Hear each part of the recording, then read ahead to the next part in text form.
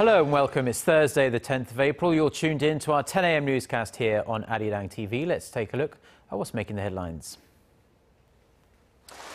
North Korean leader Kim Jong-un is re-elected as the first chairman of the country's highest decision-making body, the National Defense Commission. South Korea, the US and Japan hint that they could ease preconditions for the resumption of international talks with North Korea over its nuclear program. Plus, tech firms are encouraging the public to change their passwords amid fears of a security glitch that may have put internet users' personal data at risk. Our top story this morning, South Korea, the US and Japan are reportedly examining a variety of ways to restart the six-party talks on the denuclearization of North Korea. Chae Yu-san has the latest from the trilateral talks that took place in Washington earlier this week. South Korea, the US and Japan are considering scaling back the preconditions they want met before resuming talks with North Korea over its nuclear program. Following a meeting of the three countries' nuclear negotiators this week, a South Korean official told reporters in Washington that they're looking at a variety of ways to resume talks with Pyongyang.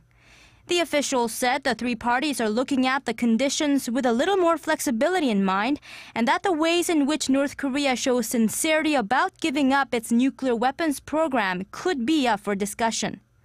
The three nations, together with China and Russia, have been trying to denuclearize the North under the six-party framework for more than a decade.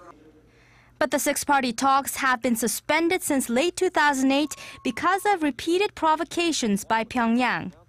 In return for U.S. food aid 2 years ago, North Korea agreed to suspend its missile and nuclear testing, place a moratorium on its uranium enrichment, and allow international inspectors into its nuclear facilities. Washington and its two main Asian allies have been demanding Pyongyang take additional actions outside of the Food for Denuclearization framework before returning to negotiations. The official, however, said there's a need for further review and discussions with China, another key six-party member. He then said what's most important is stopping the enhancement of North Korea's nuclear and missile capabilities and for the North to leave room for negotiations without carrying out further provocations.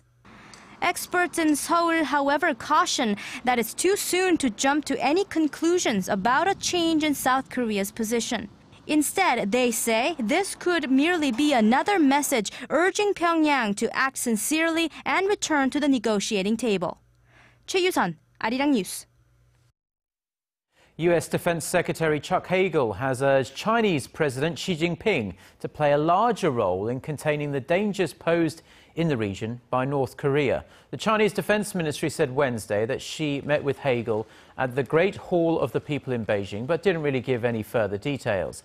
Earlier on his China trip, Hagel had asked Beijing to work more closely with the U.S. and regional partners in responding to Pyongyang's dangerous, destabilizing behavior. The talks between the two came after Hagel and China's defense minister exchanged some rather strong words on China's air defense zone over the disputed islands in the East China Sea. Hagel's trip comes at a time of growing regional tensions amid not only North Korea's fresh nuclear test threat, but also growing territorial rivalry between Beijing and Tokyo. Now, North Korean leader Kim Jong-un won re-election from the country's rubber-stamp parliament on Wednesday, the first day of the Supreme People's Assembly's first session under Kim's leadership. And despite earlier speculations of a major reshuffle, there were no real significant changes to key posts. Our Hwang Sung-hee reports. At the first session of the 13th Supreme People's Assembly on Wednesday, North Korea re-elected Kim Jong-un as the head of the country's highest decision-making body. It was declared that our Supreme Leader Kim Jong-un was confirmed as the first chairman of the National Defense Commission of the Democratic People's Republic of Korea. The young Kim was named chairman 2 years ago, capping his rise to power following the sudden death of his father in December 2011. The first session of the country's highest legislative body is an occasion to find out who's in and who's out of North Korea's ruling circle. Figurehead President Kim Jong-un remained in office, sitting next to the young Kim and even giving a speech. There had been speculation the 86-year-old was going to step down after 15 years of service. Supreme Leader Kim Jong-un is the most prominent politician of our time. Choi Ryong-hae, the top political officer in North Korean People's Army, who has emerged as a rising star under the young Kim, was elected as one of the 3 vice chairmen of the powerful National Defense Commission. With that, Choi filled the post that has been vacant since the execution of Chang Song-taek, once the second most powerful man in North Korea. Prime Minister Park Bong-ju, who is in charge of the regime's economic policies, also remained in office. With no major reshuffle, experts say the young leader will maintain the North's existing policies for now to stabilize his power base. North Korea named Lee Soo-yong, former ambassador to Switzerland, as its new foreign minister. Some say the move reflects the regime's will to bolster its ties with the Western world. Hwang Sung-hee, ARIRANG News. Now, amid heightened concerns over South Korea's air defense capacity, Seoul's defense minister was grilled at a parliamentary defense committee meeting on Wednesday over the recent discovery of suspected North Korean drones. Our Ji Myung-gil has the details. Parliamentary Defense Committee lawmakers gathered Wednesday to hear what measures the Defense Ministry has drawn up to counter the threat of North Korea's unmanned aerial vehicles. We are worried that the drones may have attack capabilities, that they may even be loaded with nuclear warheads. What measures have you prepared? The suspected North Korean drones do not have the ability to strike targets. They can't be used for acts of terror. But we will quickly reinforce our defenses to better detect and defuse any enemy assets. Part of the plans Defense Chief Kim Kwan-jin laid out include buying advanced low-altitude surveillance radars and anti-aircraft guns. The government is also mulling over providing financial rewards to anyone who reports spotting a drone. But lawmakers also wanted to know why the Defense Ministry wasn't prepared for an infiltration of small-sized drones in the first place. Small North Korean drones have been flying around the front borderline since 7 or 8 years ago. Don't you think we've neglected this fact? We've been preparing for drone threats since the early 1990s, but we had prepared for small drones that are more than 5 meters in length. We hadn't received reports of drones smaller than 2 meters. During the meeting, lawmakers urged the Defense Ministry to not just rely on the purchase of low-altitude surveillance radars from Israel, but to also launch a colossal revamp of the country's air defense system. As for the North Korean threat of a 4th nuclear test, Defense Ministry officials said they were monitoring developments at the North Punggye-ri nuclear site and would work with the UN to impose harsher sanctions in the event a test is carried out. Ji Myung-gil, ARIRANG News. Now, South Korea's main opposition, New Politics Alliance for Democracy, has backtracked on its promise to abolish the party nomination system before local elections in June. The party said it reached the decision after a public opinion survey and an intra-party vote showed more were in favor of maintaining the current system. This means the party will now select its own candidates to run in the local elections in under 2 months' time. Abolishing the party-centred nomination system was a key pledge of both the ruling and opposition parties during the 2012 presidential campaigns, with many believing it acts as a breeding ground for bribery and corruption. Said that a team of South Korea. Get connected to Korea and the world. Join us every weekday for the latest developments out of Korea, Asia, and beyond. On air, on your mobile, and online, we lead the way every day. ARIRANG News. To try and resolve the crisis in Ukraine, the European Union also offers 15 billion. Millions of websites may have been leaking critically sensitive data for the past 2 years due to a flaw in software used to encrypt and transmit personal data. Shin Se-min reports. Millions of passwords, credit card numbers, and other sensitive information may be at risk from Heartbleed, a security bug in an obscure part of software. The bug was accidentally added to software called OpenSSL that sets up an encrypted data channel between computer users and a website's remote server. A small padlock icon appears on websites using OpenSSL to reassure users, but the so-called Heartbleed loophole could have left it open to exploitation by hackers. A Finnish online security firm and Google Security, who disclosed the threat, say the glitch went undetected for at least 2 years. Security experts are advising the public to upgrade their own security practices and change all their passwords.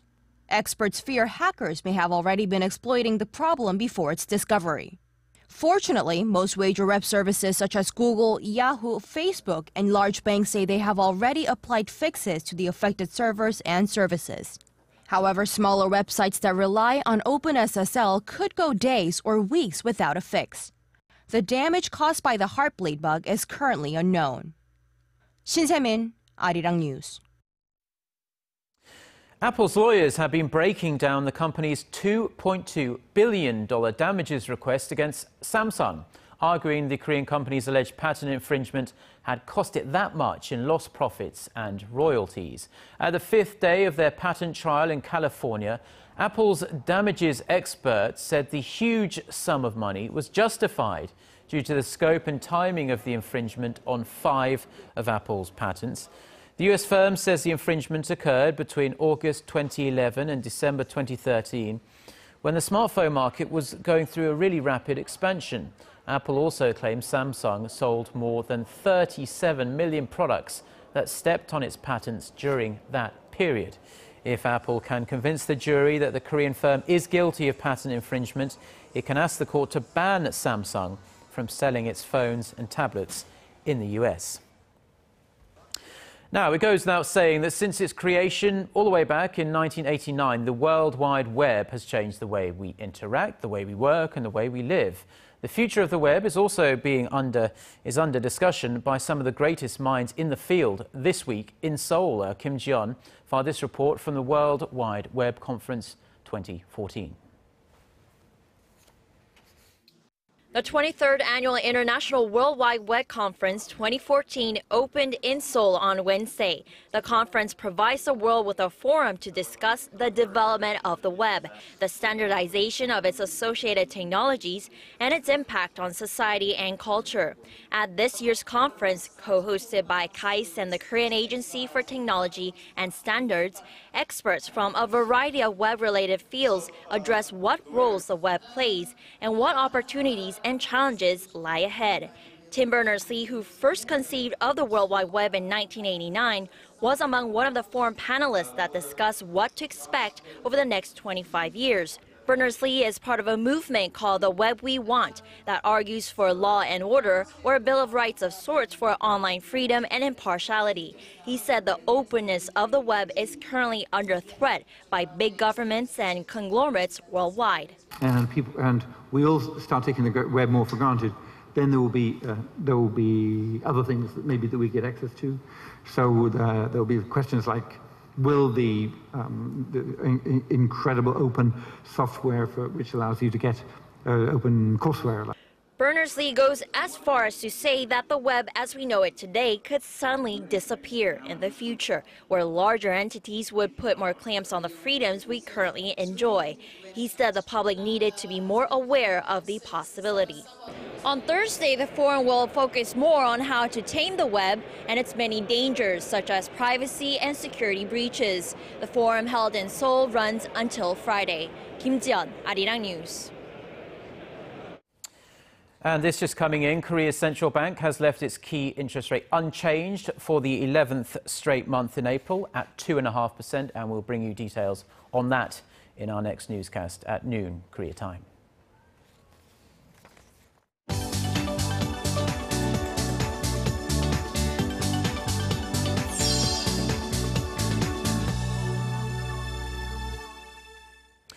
And now for a look at the international headlines we're following at this hour. We're going to turn it over to our Eunice Kim, who's standing by, as always, at the news centre. Good morning to you, Eunice. Now, amid the political uncertainties in Thailand, the US, I believe, has expressed its concern over a possible military coup.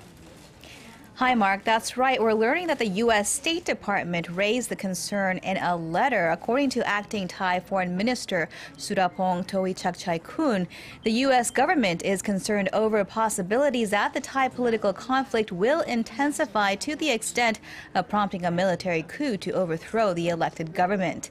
The letter was delivered by U.S. Assistant Secretary of State Daniel Russell during a meeting with acting Thai Prime Minister Yingluck Shinawatra. Thailand has been mired in political conflict for the past 6 months as anti-government protesters have called for Prime Minister Shinawatra to step down. Its government currently serves in a capacity of caretaker, which prohibits it from engaging in any major ASEAN-related business. And staying in Southeast Asia, we turn next to some of the preliminary vote results following Wednesday's massive elections in Indonesia. In the lead is the country's biggest opposition party, the Indonesian Democratic Party of Struggle, with about 20% of the votes, 5% more than the runner-up, a traditional long-time ruling Golkar party. Its lead gives popular Jakarta governor and its presidential hopeful Joko Widodo a boost. The world's third largest democracy after India and the U.S. will pick its next president on July 9th. 187 million people in 3 time zones were eligible to cast their votes Wednesday and selected from a pool of some 200,000 candidates vying for 20,000 openings, including those at provincial and local levels. Official results will be released next month. And Greece will reissue sovereign bonds on this Thursday for the first time in nearly 4 years. This after facing an economic crisis that rocked Europe and nearly got itself pushed out of the Eurozone 2 years ago. The move is meant to send a strong economic and political message of its strides out of the debt crisis. Reuters, citing a Greek government official, reported Greece is aiming to raise up to 2.5 billion euros, issuing the 5-year bonds. The price has yet to be set, but Greece has already attracted more than $15 billion of investor interest. The Greek economy has been sustaining on EU and IMF bailout funds and treasury bills. The Ukrainian government has posed an ultimatum to pro-Russian separatists occupying state buildings in eastern cities: enter talks or be forced out. Interior Minister Arsen Avakov said either way the situation would be resolved within 48 hours. Some have chosen to leave a Luhansk security service office. Meanwhile, Russian President Vladimir Putin suggested that state-run gas company Gazprom should require Ukraine to pay up front for its gas. Ukraine owes Gazprom $2.2 billion and remains at the brink of bankruptcy.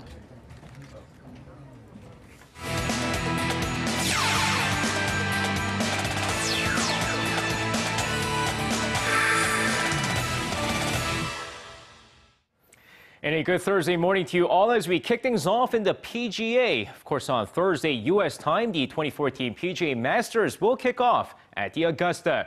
And while the event is arguably one of the biggest annual sporting events, fans will not be able to see a familiar face in Tiger Woods, who's out with an ongoing injury.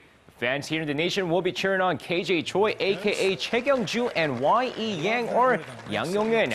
Meanwhile, Adam Scott, who's won last year's event, hopes to repeat his performance this year as well. And over to domestic football, where the Elang Group has stated that they will start a new K-League team starting next season.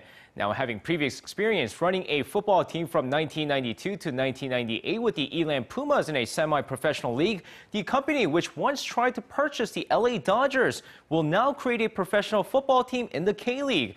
They plan to join the second-tier K-League Challenge in 2015 and plans to play at the Jamsil Sports Complex. Meanwhile, they also plan to make their official statement at a press conference on the 14th. And staying with domestic football, let's take a look at some Wednesday night's K-League Classic action as Suwon defeats Cheonnam 1-0, with Jeju United beating Jeonbuk 2-0. Meanwhile, the Pohang Steelers crushed the Gyeongnam FC 3-0 and Seongnam upsets Ulsan 1-0. With that, let's take a look at the Sangju's military team take on FC Seoul. Of course, both teams evenly matched early on here, but in the 29th minute, it's Sangju's Ha Tae-gyun who finds the back of the net, giving Sangju the 1-0 first-half lead.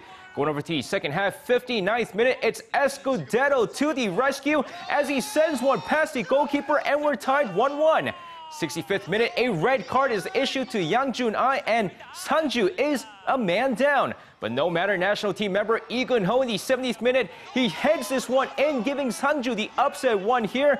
Here is the final score, 2-1. And now moving over to some Wednesday night's KBO action as the red-hot NC Dinos beat the Hanwha Eagles 6-2, with the Nexon Heroes beating Kia Tigers 10-7. And the SK Wyverns beat the Tucson Bears 5-4. Meanwhile, let's take a look at the LG Twins take on the Lotte Giants. Of course, going into the game here, bottom of the first, Sonas up, drills this pitch to deep right center field, and back. Got a solo shot, gives the Lotte Giants the early 1-0 lead. But shifting to the fourth inning, bases loaded for Lee Byung-gyu, and the first pitch he sees, drills it to right, and there it goes, a grand slam, puts LG up 4-1. But the bottom of the inning with a man on, here is Kang Min-ho, sends one deep to left field, going, gone, a two-run shot, cuts the deficit to 4-3. Sixth inning this time, here is Park Jong-yoon, singles to center, in comes Sonas up, and we have a brand new ball game tied 4-4. Eighth inning, Lee Jin-young, a clutch sac fly to right field, gives the LG Twins the 5-4 lead, before the Twins add two more in the ninth as they beat the Lotte Giants 7-4. And now finishing things off in women's college basketball, if you're a student at University of Connecticut or went to the school, 2014 is surely a year of celebration for the basketball fans. Now, after the men's team claimed their national championship, so did the women's team. Now, led by Breanna Stewart and her 21 points and 9 rebounds, the Huskies beat the University of Notre Dame 79-58. With the win, the team has now won a record 9th national championship. Meanwhile, it was a painful loss for University of Notre Dame, who have now lost 3 national championships in the past 4 years. And that's going to wrap it up for me. This has been SJ. Have a great rest of the day, and see you guys again for your sports needs.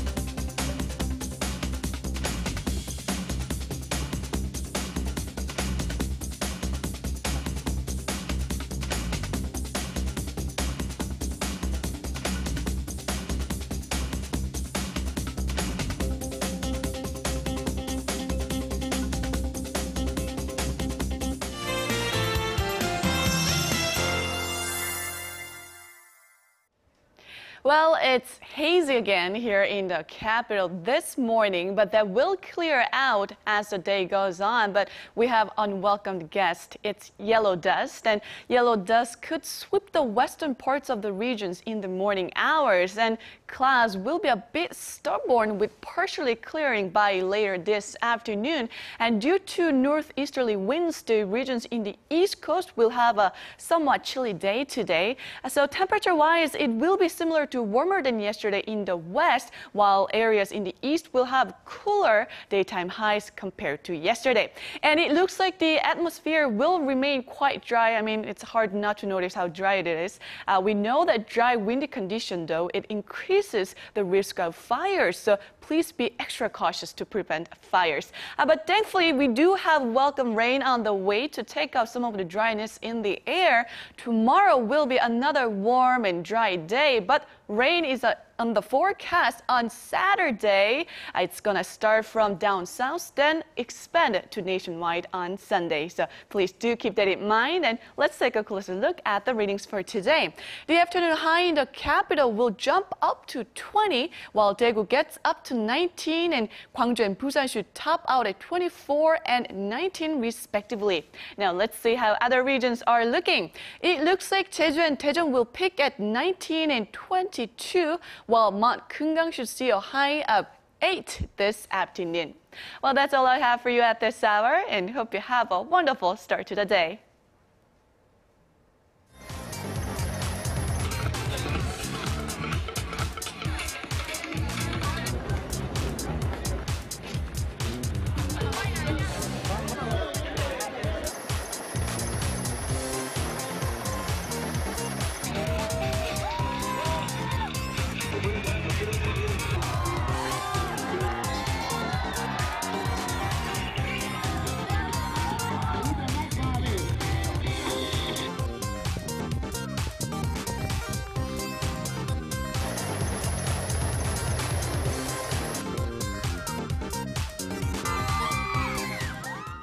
And that's all for now. We'll be back at noon Korea time. It's always worth checking out our website if you have the chance, and that can be found at arirang.co.kr/news.